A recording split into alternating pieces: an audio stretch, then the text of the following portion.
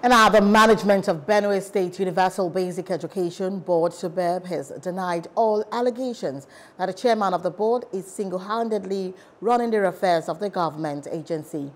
Addressing the media, the board member representing Zone B, Prince Andy Uwoku, who represented the board chairman, Dr. Grace Adagba, said the allegations against the chairman are false, saying the chairman does nothing without the approval of the board performing any function or act for whatsoever. There may be issues, but not with us here. If the chairman has personal issues with somebody, it's personal, it's not for the board. For the board, we are okay, we feel united, and we still strongly united and work together. There's a synergy in this place. There's nothing that goes out that we don't know. So we feel strong that we should call you and brief you so that the right thing should be done. People should know what is happening here. And that which is correct and the right thing that should be known, not the write-up.